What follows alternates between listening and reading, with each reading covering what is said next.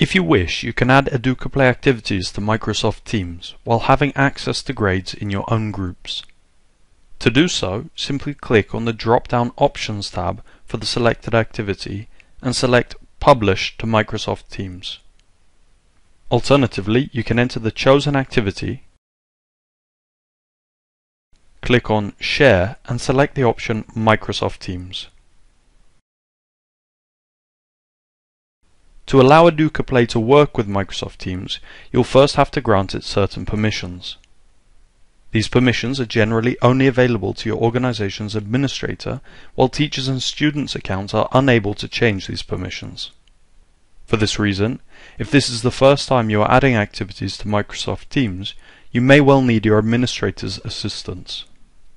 They will have to click on Grant Permissions to the entire organization and sign into their administrator's account.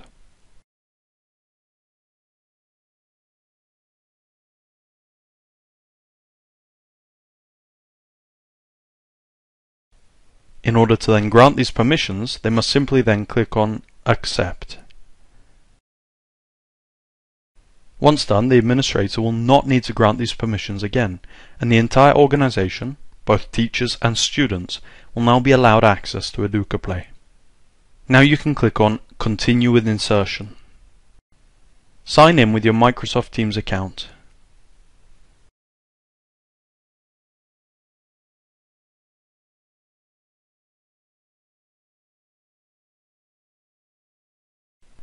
If you have several courses created in Microsoft Teams, you must choose which one you would like to add the activity to.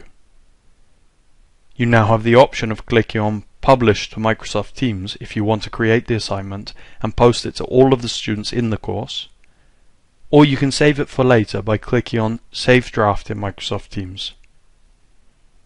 Here we're going to publish the assignment.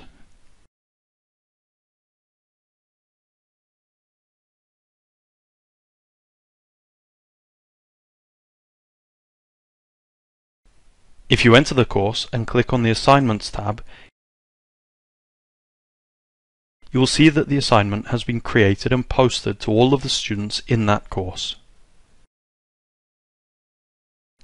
When students enter their course, they will then find the assignment.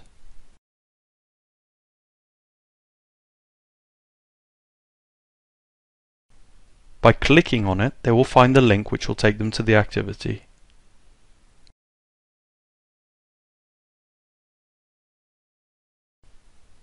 When students have completed the activity, their grades will be stored in Microsoft Teams.